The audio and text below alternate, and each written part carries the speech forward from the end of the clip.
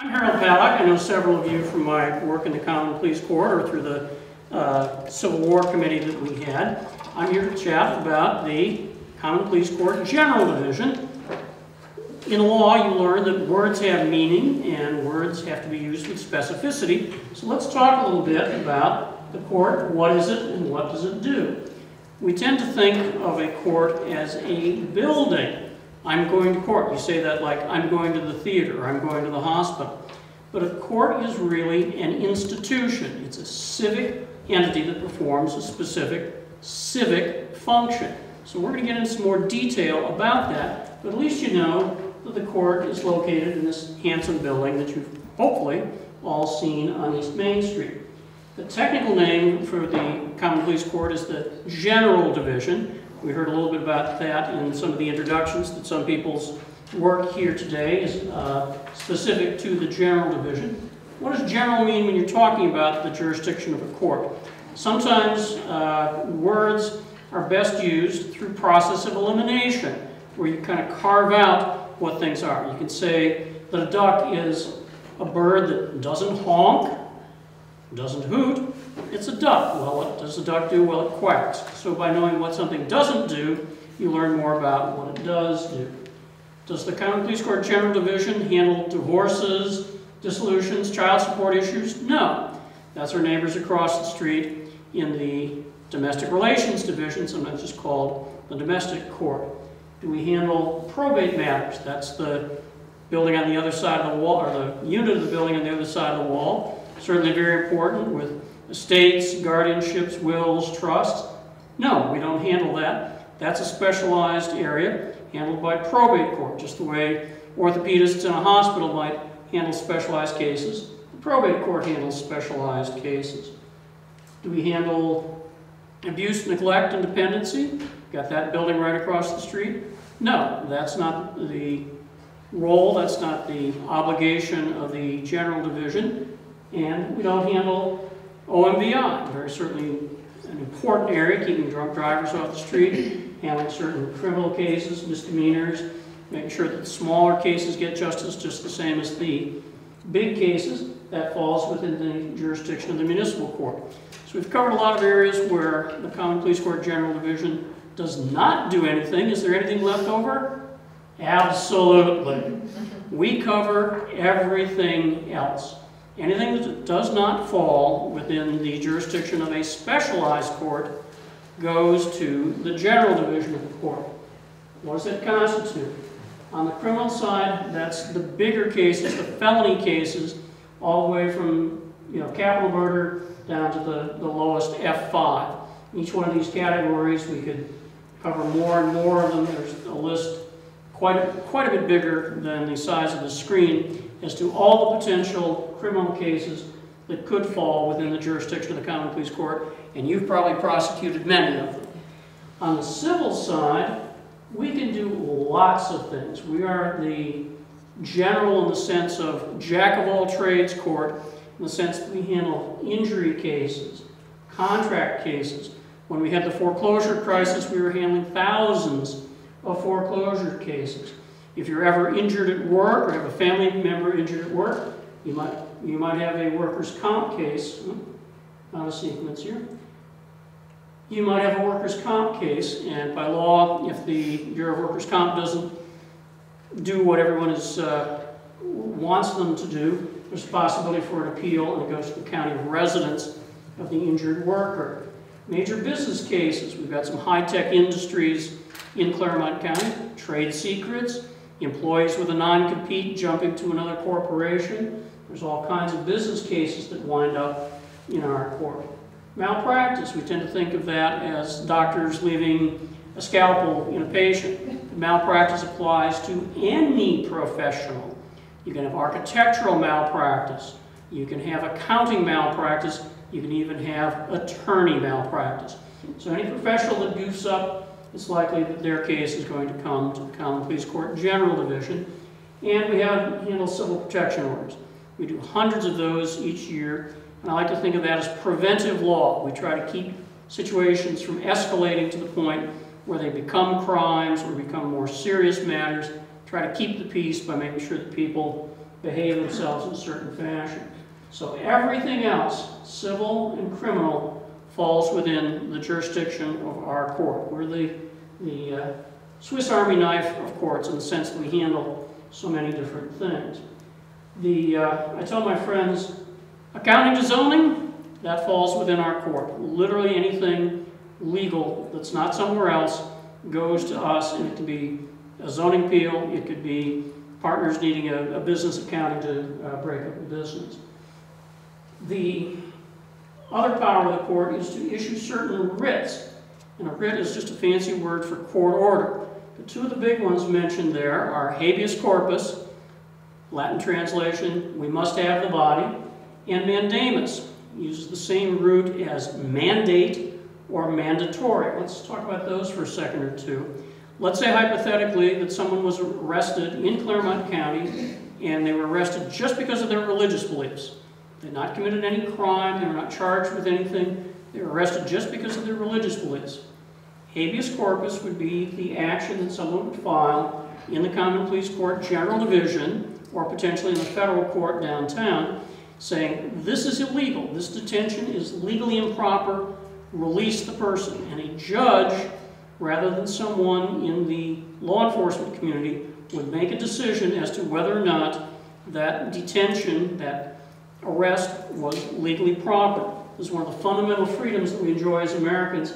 Habeas corpus is actually mentioned in the U.S. Constitution, and the only time it's supposed to be suspended is during a time of war or insurrection. We can talk about what President Lincoln did during the Civil War, but that's a history lecture for another day. This other writ over here of mandamus basically is a court order telling someone to do something. One of your agencies might be doing something that's legally improper. Say the recorder's office isn't filing a certain type of deed, and a party that's aggrieved, say it's a property owner, says, wait a minute, the recorder isn't doing what they're supposed to do, I've got a legal remedy, tell the recorder to follow the law. So someone would file for a writ of mandamus, and a judge would make a determination, what's legally proper here, what should be done, does the recorder have an obligation to do this particular legal task. So this is part of our legal system where the independent judiciary makes decisions about whether or not somebody can be held against their will, and whether or not government agencies have to do certain things pursuant to law or pursuant to the Constitution. These are the types of things that go to the Common Pleas Court and gives us a very significant role in making sure that everyone's freedom is protected. Let's dive into history a little bit. If we have one flaw as Americans, we tend to think in the moment or think that all history started in 1776 or during the Civil War or whatever. The Common Pleas Court goes all the way back over 800 years to a court that was created by King Henry II in England. See the date there? 1178. Long, long time ago. The reason the court was created was there were royal courts for disputes between the nobility. You know, a duke and another duke had an argument over property, or the king and a duke and an earl had some sort of dispute. That would be decided in a royal court because it involved a certain class of people. Church cases went to ecclesiastical courts. What was left over? You know, somebody steals somebody else's cow. Okay? There needed to be a court for the common folks, the hardy English yeomen. You can think of the Common Pleas Court as medieval England's version of the People's Court.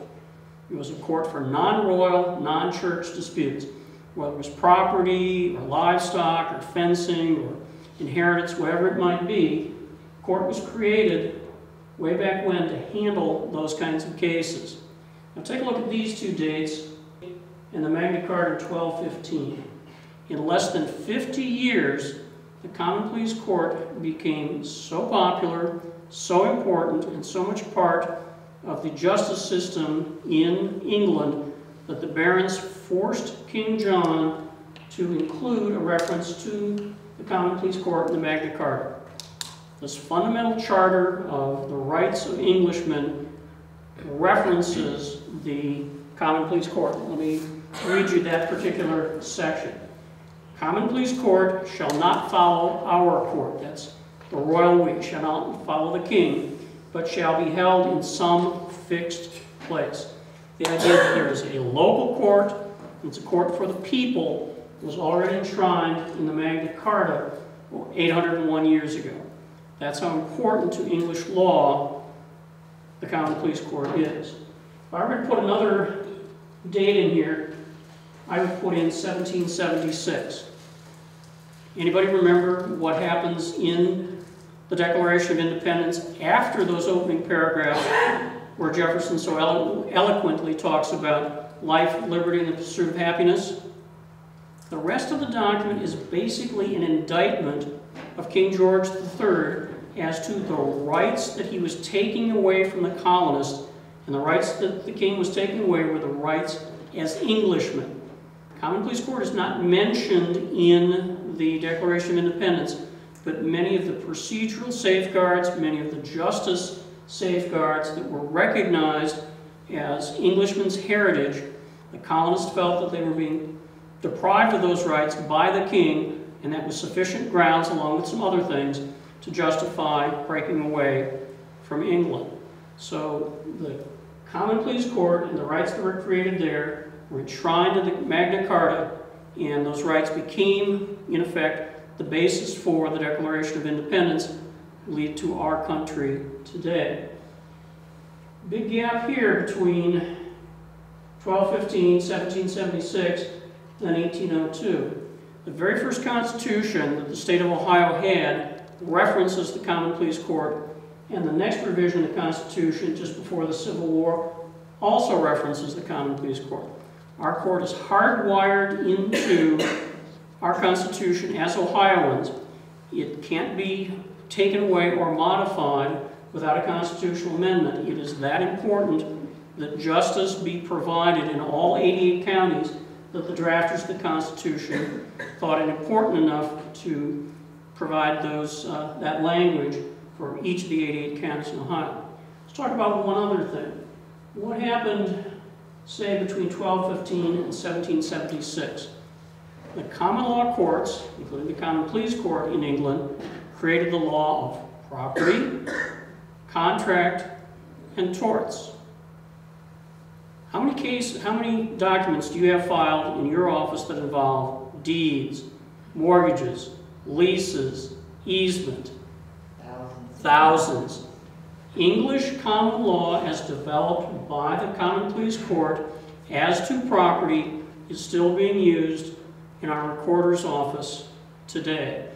How many of you ever signed a contract to buy a car or buy a refrigerator or anything like that? Everybody's probably signed contracts as adults. Law of contract is English common law created over the centuries in England through actions and decisions of the Common Pleas Court. If you go to Jungle Gyms or Meijer or Walmart and you slip and fall on ice in the produce section, what sort of law applies? Law of negligence. Torts. Exactly. Torts. Tort law developed in England and was part of the common law that has been inherited in our country and carries over into Ohio law. There's been a lot of statute, a lot of case law interpreting it. Certainly we have the American Constitution, but at the bedrock is the Magna Carta and these common law principles about property, torts, and contract that underline our legal system carry over today. So we are the living embodiment of principles of freedom that were created over 800 years ago and put into place in the Common Pleas Court. One other provision of the Magna Carta I think is worth quoting, and let me read it to you. This is the famous, what's called Clause 39. No free man shall be seized or imprisoned, or stripped of his rights or possessions, or outlawed or exiled, or deprived of his standing in any way, nor will we proceed with force against him, or send others to do so, except by the lawful judgment of his equals, or by the law of the land. That's the predecessor of our Due Process Clause. Both the Ohio Constitution and the United States Constitution have due process language.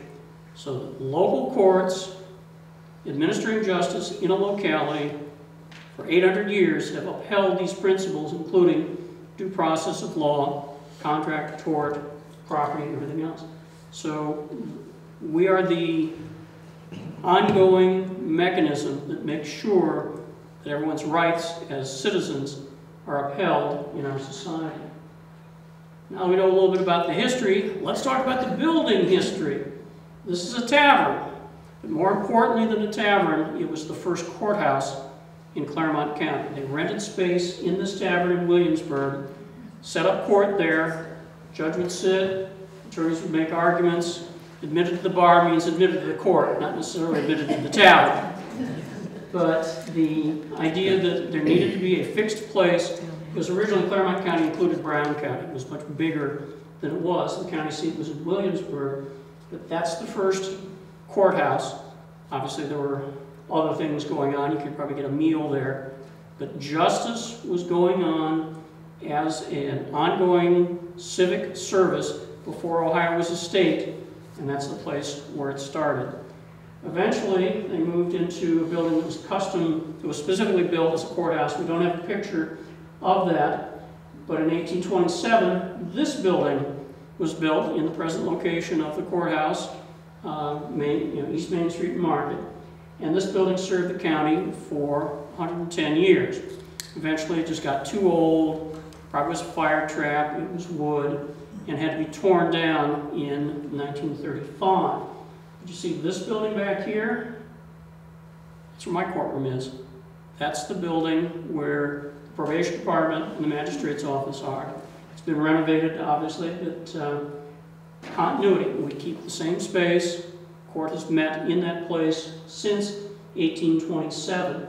There's a famous bell that was in the tower, and it was kind of the ESPN, Facebook, CNN of its day. They would ring it for major announcements like the start of the Civil War, major victory in the Civil War, things like that. They would also ring it to let attorneys know that they should come back from the tavern or come back from their law office because a verdict was in. So that bell was the sort of the town crier. When the building was taken down, the bell was preserved, but we don't know where it is right now. It may be with the Historical Society. If somebody knows, let's try to preserve that because it's a piece of Clermont County history. So this building outlived its usefulness and was replaced with this building. And notice the cars. This is the late 30s. The building opened in 1936 as a WPA project. Public works, infrastructure, put people to work during the Great Depression. But that building is this building. You've all seen this in walking down Main Street. The original door that you see right there has been replaced with the ceremonial window. And that's the window that commemorates in stained glass all the townships in Clermont County. Ladies, you know where your offices are? Right in there. That's now the clerk's office on the first floor. And this served as the courthouse for many, many years. Eventually, with population growth, the county and the court system outgrew this particular building. There were some additions, but this building became part of this complex with the creation of what's called the new courthouse in 1998. Chief Justice Boyer came down for the dedication. The Chief Justice at the time in 1936 came down for the dedication of that building, which was considered state-of-the-art at the time. We've got quotes from the Clermont County Sun as to the dedication ceremonies for both buildings, but at the time of this dedication, the Sun made a great announcement that musical entertainment was provided by the Union Gas and Electric Company Band. Apparently corporations for employee morale and recreation had musical groups. They had a band, and the band played when that building was dedicated. But you can get all these kind of details, and we're going to have these on our website. But the building exists, the building continues to serve justice, the building continues to be a symbol of justice in our community.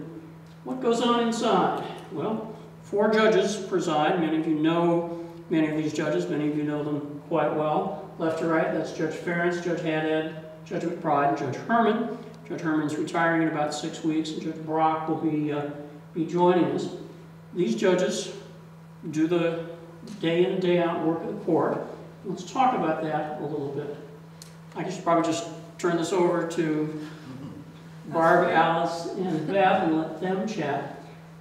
When a case is filed, it is started in our clerk's office, payment of a filing fee, filing of legal documents.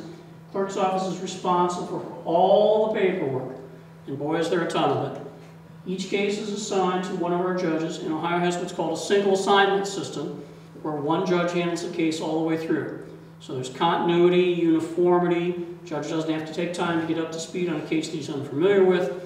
Judge handles it from start to finish, unless perchance he has to disqualify himself because his brother-in-law is a party in the case, something like that, that creates an ethical problem. But basically, the judges work on one case, criminal or civil, all the way through. What does that system look like? On the civil side, it's basically an application of the Ohio Revised Code, Ohio case law. The Supreme Court hands down a ruling saying this is how certain criminal sentences are to be done, or this is how insurance contracts are to be interpreted.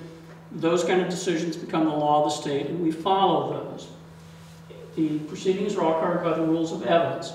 What's hearsay? What's admissible? What's not? What evidence can be reliable? What can we trust? If a case does indeed go to a jury in a civil case, it's a jury of 8. That's a difference from the criminal system. This is what it looks like. And at the risk of vast oversimplification, let me pass these around. Some of you have leftovers from the first, but if you could hand this out to everybody.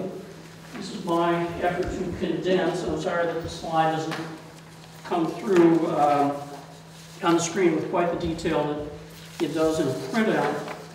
But this is a shorthand synopsis of the pathways that might exist as to a civil case in our court. Case is filed with a counter in the clerk's office. Clerk's office sends out notice to everyone in the form of a summons so that people know that they've been sued. If someone fails to respond to the case, it's like a forfeit in sports. The team that doesn't show up loses. So if you ever get sued, make sure you respond to that summons, take that complaint and that summons to your attorney, and get started. If you're sued in your official capacity, it would be the prosecutor's office that would handle that on your behalf. A party can move to dismiss if you think that the claim does not have a legal basis, if it's not a legally proper theory, a party can move to dismiss.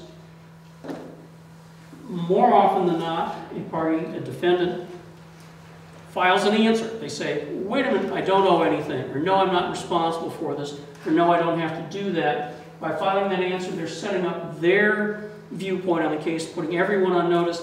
Hey, these are going to be my defenses, these are the points on the factual side that I agree on, these are the points that I disagree on. There can be discovery. Anybody here been subject to a deposition? Ever been deposed? Somebody asks you questions outside of court? Yep. Happens with some frequency, and I've been there on both sides of the table. Lots of different information can be gathered. We try to avoid those Perry Mason moments where they're a big surprise, somebody stands up in the back of the courtroom, yes, I did it! No, that's TV drama. That doesn't happen because, in fairness, everybody gets a chance to gather the information so they understand both sides of the case and they're ready to make their presentation. If after gathering some facts, somebody thinks, wait a minute, this case is clear-cut, this is a slam dunk, law is clear, facts are clear, I should win, that's called a summary judgment. If the judge decides that summary judgment is appropriate, the case can be resolved short of trial. The case would be dismissed, or a part of the case would be dismissed. Eventually, after discovery, after the motions practice, the case can go to trial. Several different forms of trial. It can be a trial to a judge without a jury, where the judge makes the factual decisions and the legal decisions. It can be a trial to a judge with a jury, where the jury makes the factual decisions and the judge provides instructions of the law.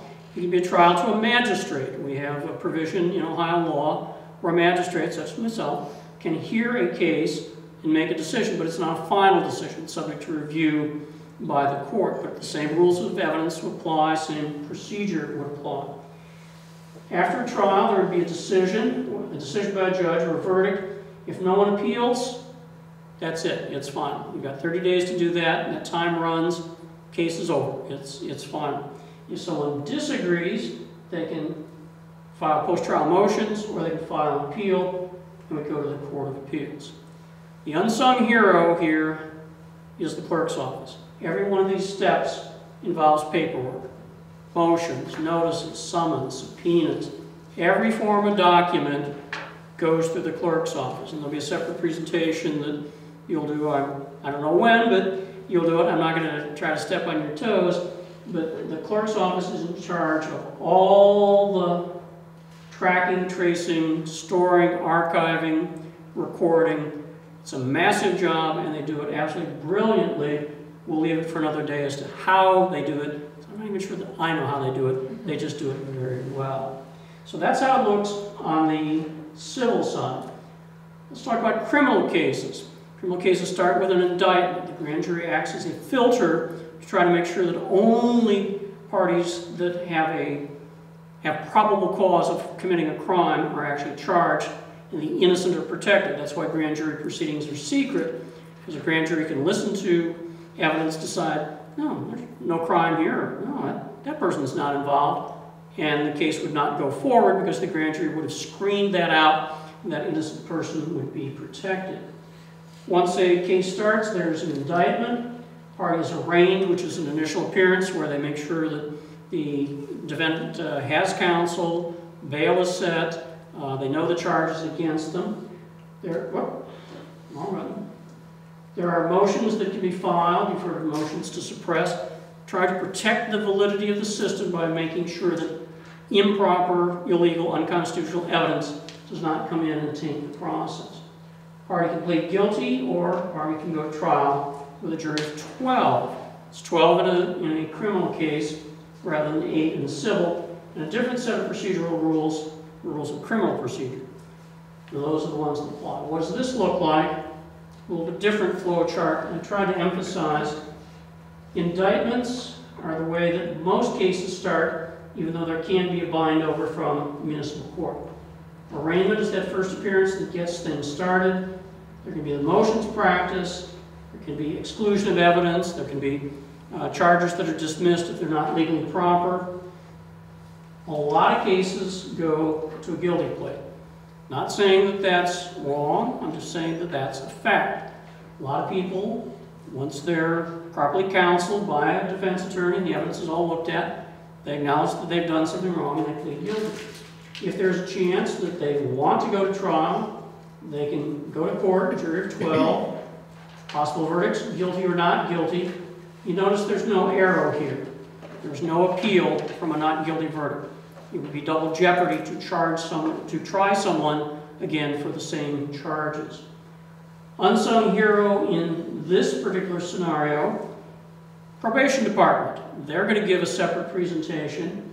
At this stage, after a guilty plea, they would do what's called a pre-sentence investigation, where they would look into the character, background, history of an individual and make recommendations to the judge as to whether or not he or she would be a fit subject for probation, drug treatment, different kinds of approaches other than just locking them up. The other thing is there could be a pre-sentence investigation after a guilty verdict, and anytime there's a sentence, if there is probation, the probation department would monitor that individual. There would be check-ins, there could be drug screens, they might have to keep a job, things like that. I will not intrude on their territory, but at this end of the process, big involvement of the probation department. They also do bond investigations. We'll leave that for another day. But this is a very detailed process.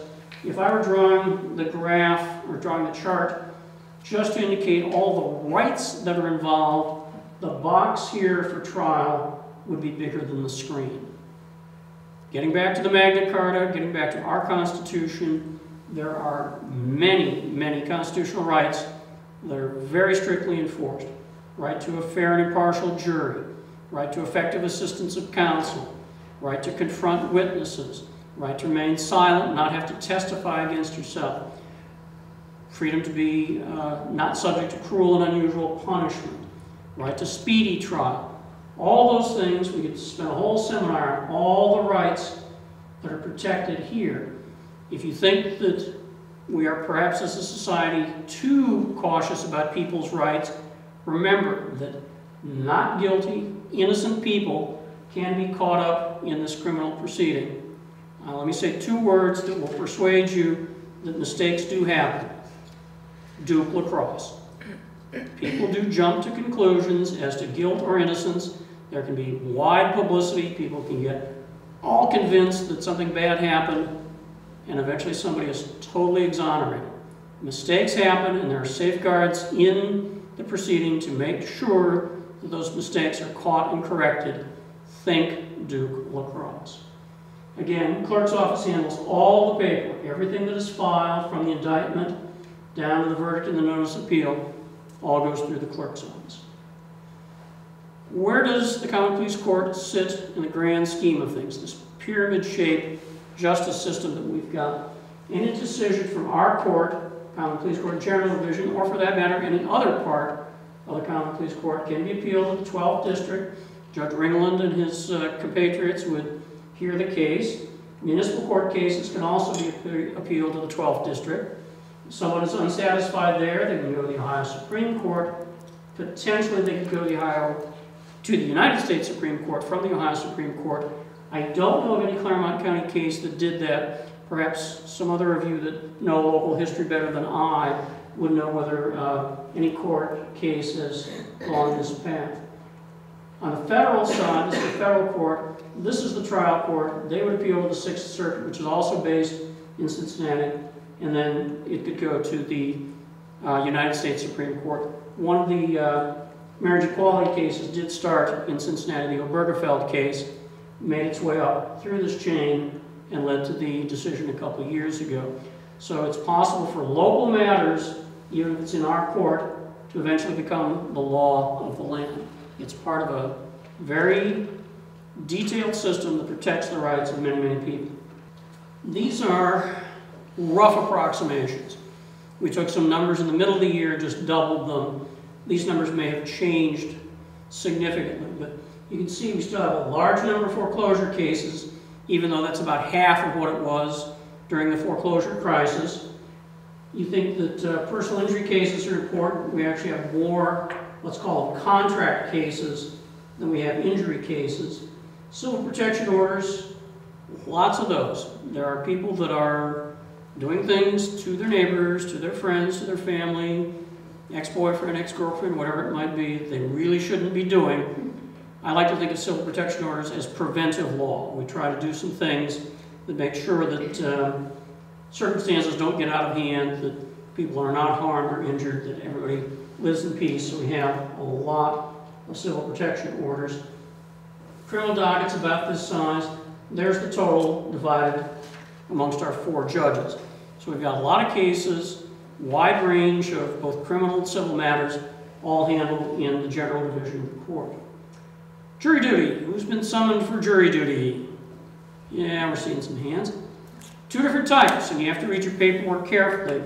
There's the grand jury, which is that screen, that filter that makes sure that only supposedly guilty, probable cause-based guilty parties, people that there's some very strong suspicion they've committed a crime, they're indicted and start into the criminal system.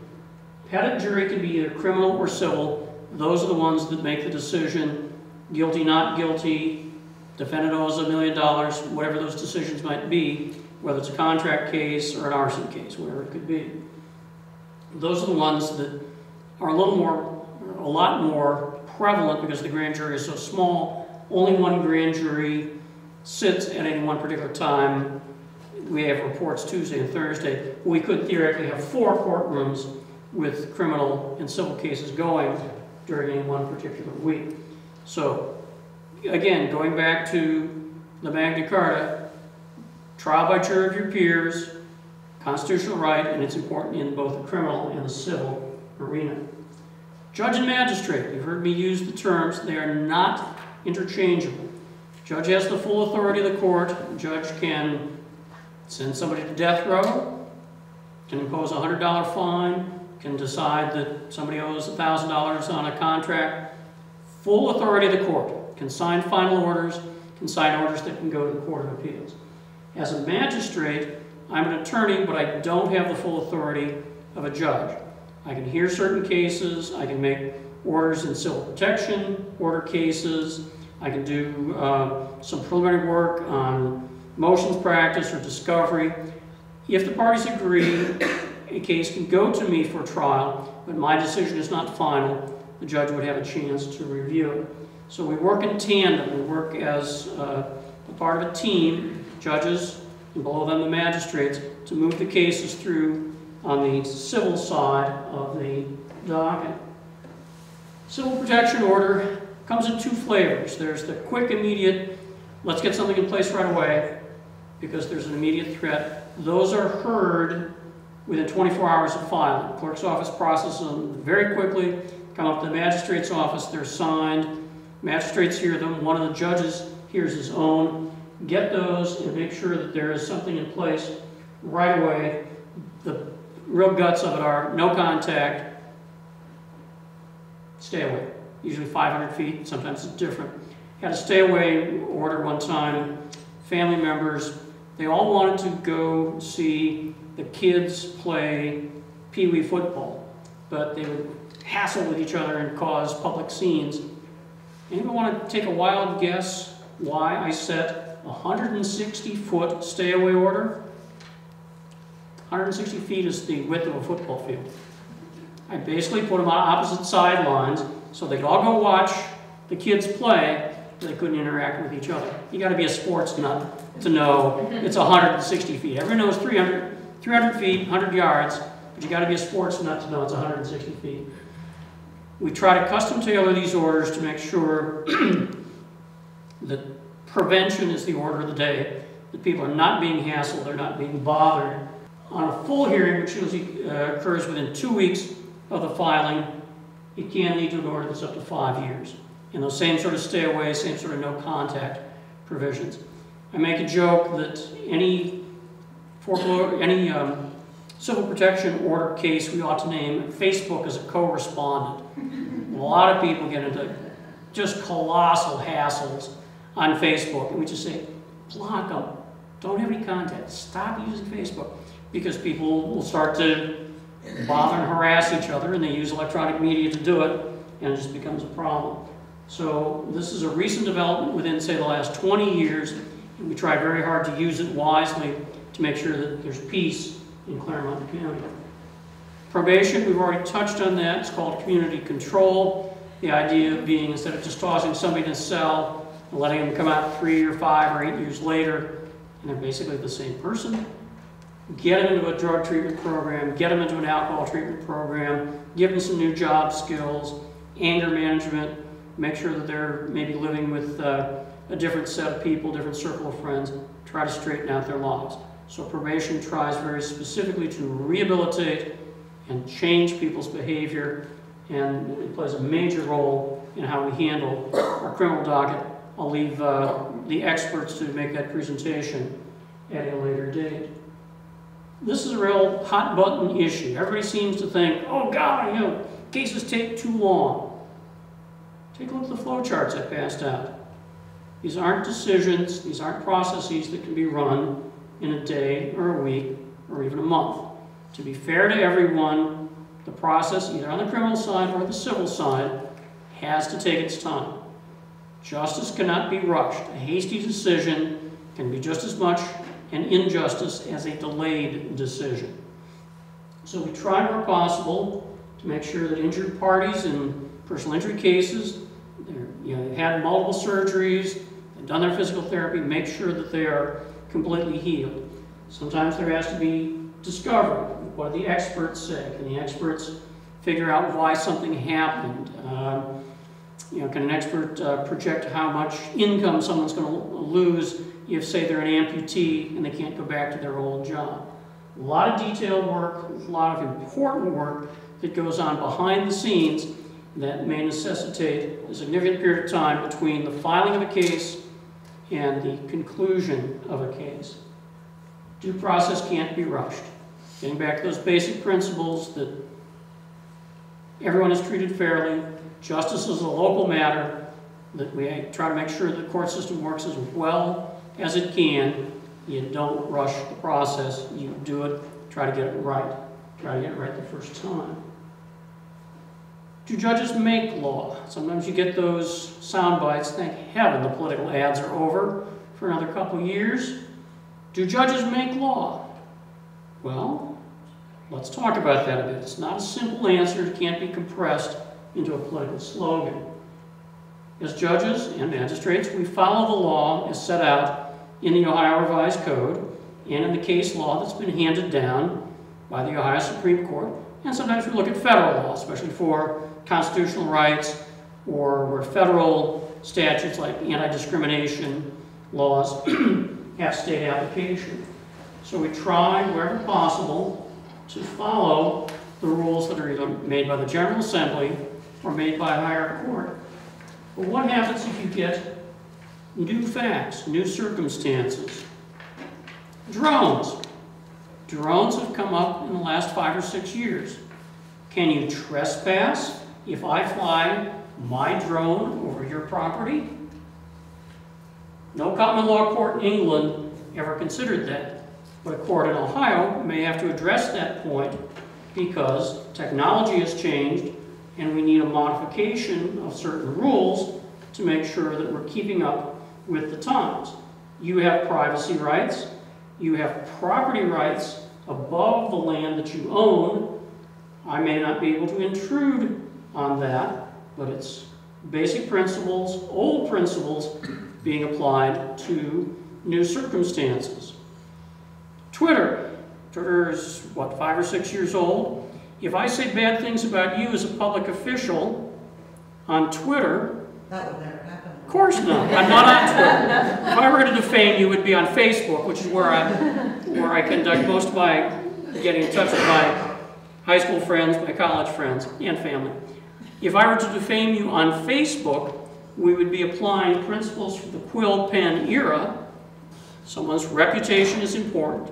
Someone's reputation should not be damaged with false accusations, and someone would have a right to recover if their reputation were damaged. That all was established in the quill pen era, the old printing press that you did with a hand crank. Now somebody sits at a keyboard, and you can damage somebody else's reputation. So our judges have to adapt older legal principles to newer circumstances and newer situations. The law evolves. The law changes with time as society changes, as technology changes, as expectations change. As good as the common law of England was as to property, contract, and torts, it's pretty lousy as to women. Women were property. Women couldn't own property. Women couldn't inherit. All kinds of really onerous things applied to women centuries ago. But we have evolved as a society, and now we've got equality. Maybe not perfect equality, but the court system continues to work on these issues and get to the point where things are as good as they can get. Then a new technology or a new circumstance will come up, and the courts will continue to apply those principles and try to move things forward. Any ruling that a court makes, say one of our judges says, yes, there can be a trespass if a drone flies over someone's property. A court in another county in Ohio follows that. Maybe it gets to the Ohio Supreme Court. Ohio Supreme Court says, yeah, it's a violation, it's a trespass if a drone flies over. That could become the law of the state. Did we make law? Well, it's a new application of an old principle, but the judges, through this process, with the aid of the attorneys making the arguments for and against, have created a principle that's updated, if you will. You're trying to tell me something, aren't you? Yeah. Okay. All right, I can take a hint. Let's run through here a little bit. Mediation is an alternative to going to trial. We sit down in a discussion process. I'm the mediator for the Common Pleas Court General Division. We try to settle things through rational discussion. It's free. It's a service the court provides. It's very effective and certainly may work in circumstances that affect government agencies. We had for a while tax foreclosure mediation, and we've kind of switched things around a little bit. But mediation can be a very powerful way to make sure that both sides' rights are protected and both sides come out a winner through minimizing risk and things like that. Again, that's our building. It's public. You have an afternoon free, come on down and watch a trial. Come see what goes on in front of a judge. Most of our dockets are set at 8:30, 9 o'clock, mid-morning sometimes. Come see what goes on. Ohio has public courtrooms. You can come in, it's a real civics lesson. If you get a jury summons, don't evade it.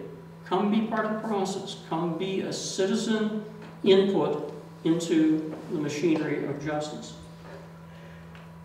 Can't see the red there, but we do have a website. It's in the process of being updated.